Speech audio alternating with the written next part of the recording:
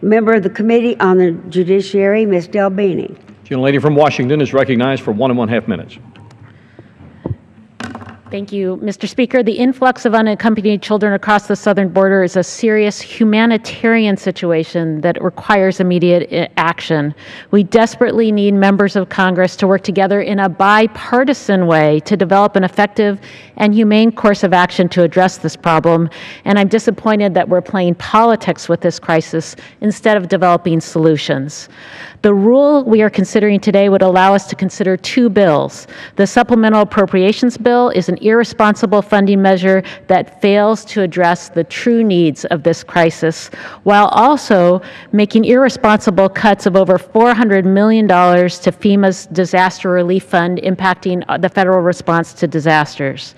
And then the other bill needlessly punishes innocent children, known as dreamers, and would do nothing to address the humanitarian situation which is caused by violence in Central America.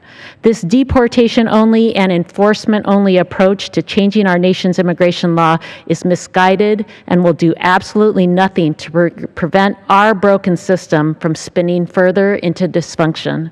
In my district, there are businesses, farmers, faith leaders, law enforcement leaders, and families who've been asking Congress for years to find solutions to our broken immigration system. And I helped introduce a comprehensive immigration reform bill, H.R. 15, to help these constituents who deserve a functional immigration system that they can rely on. Instead, House Republicans have decided to make today's divisive bill a priority. They want to make sure that absolutely nothing is done to improve overall our immigration system.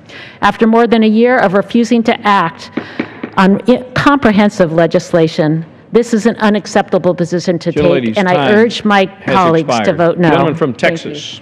Mr. Speaker, thank you very much. I'll reserve my time. Gentleman's time is reserved. Gentlelady from New York. Mr. Speaker, I yield a minute and a half.